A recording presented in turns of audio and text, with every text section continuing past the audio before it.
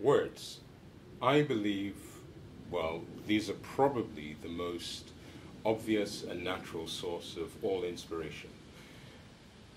Think of them, these noises that have specific meaning, squiggles and lines that are absolutely brimming with significance.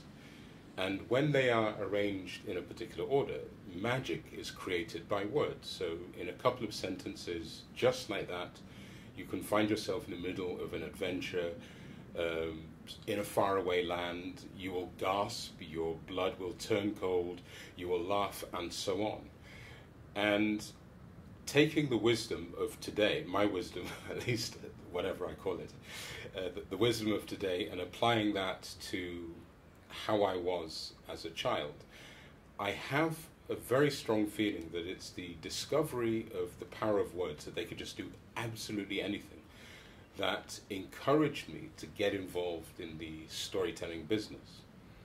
And my oldest memories, I can see myself, I can't remember the story, but I do see myself telling stories to my sisters, my brother, friends, classmates, different people, just doing all kinds of stuff with stories. And, even live and all that stuff.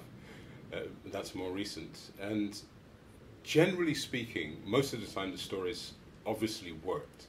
But of course, I can think of a few times when they didn't work, and with various degrees of tension, I can remember certain moments when the story I was told, I was more or less freestyling, and the motivational factor was desperation. So I was in a jam, and I'm trying to get out of the jam, and I come up with some nonsense.